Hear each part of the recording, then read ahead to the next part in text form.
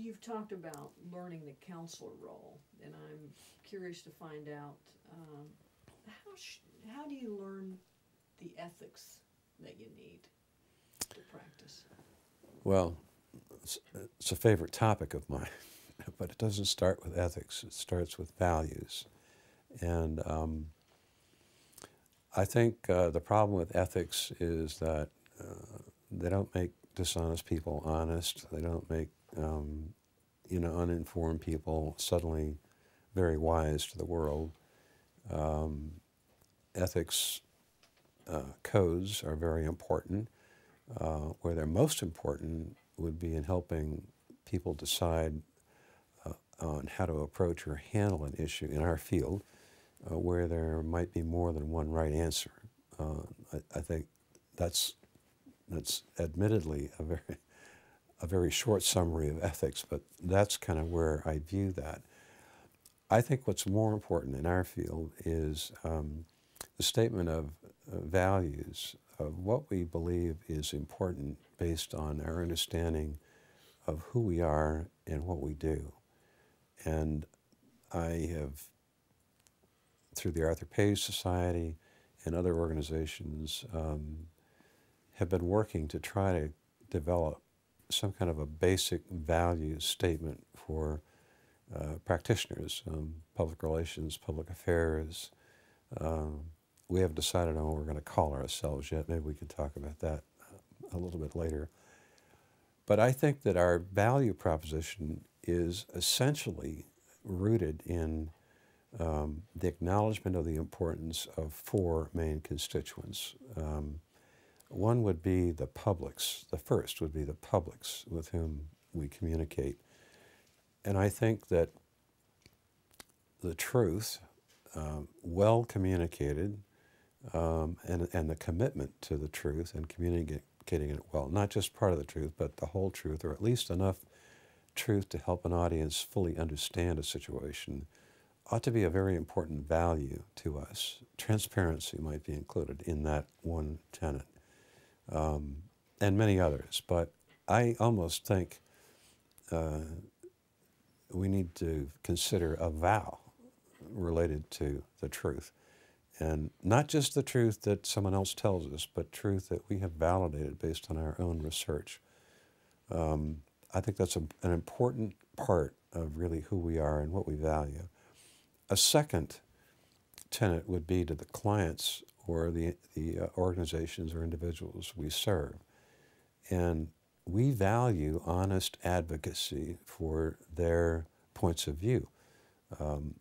Their decisions about who they are, what's important to them. And we need to be honest advocates, but we need to do that in a way that we maintain our own independence so that we can validate claims being made by our clients and speak to those truths.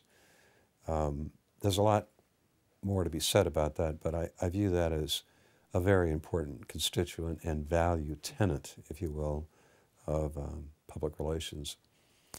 The third tenet would be the media. And I'm talking about new media, old media, but it essentially arises from the constitutional right that we have to inquire about matters that are in the public interest.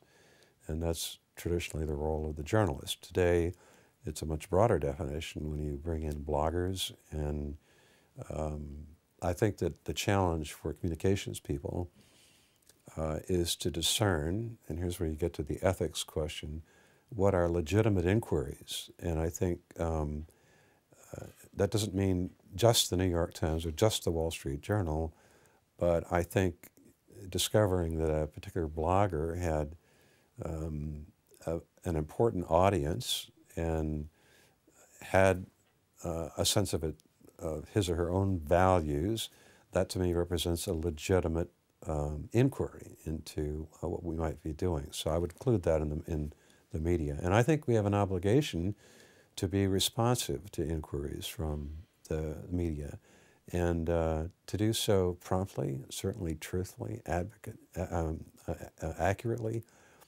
I think that we have a we place a value on upholding the highest journalistic standards. That, after all, is the third leg of the old definition of public relations, is the third party that is working with information that we are dispensing. And then I think the fourth value tenet is to our own profession and the standards that we adopt, the principles that we uphold that make up the character of who we are. And there needs to be some kind of uniformity in that commitment so that we can expect of each other the same kind of treatment of information, delivery of information, and all of that being essentially rooted in the truth. Not essentially, absolutely, absolutely rooted in the truth. I think that this is a longer answer than you were probably prepared for, but unless we come together on some agreement of what we value on a personal level in our profession, then an ethics, I mean, if we just focus on the ethics of it, anyone could sign on to an ethics code. But it seems to me it has a whole lot more meaning if that commitment is based on what we agree to be the fundamental values of who we are and what we do. Are you willing, can I ask a general question about the page principles and let you talk some about, take it wherever you want to take it for the interview? You've talked about values, and of course Arthur Page comes to mind when we think about the page principles and the way those can be really read and understood as values. And I'm wondering if you'll talk about the page principles and their value to the profession.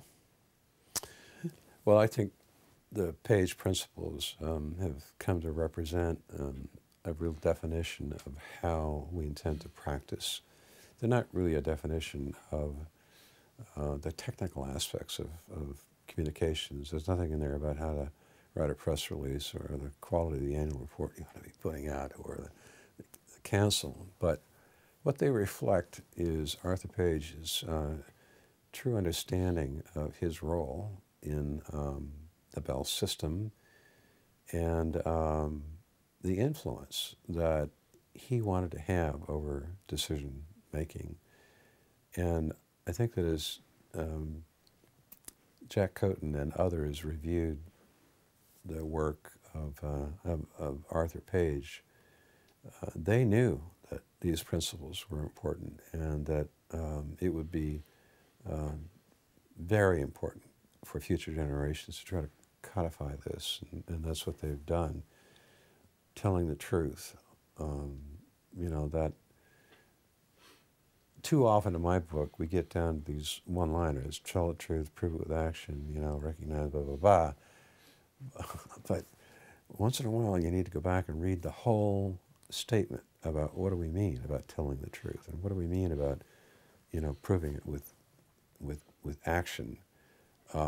Proving it with action is probably one of the most important principles for me, and it was an issue that I focused on in my career, and that had to do with the behavior of an organization and making sure that that behavior was consistent always with the values that it publicly said were important to it.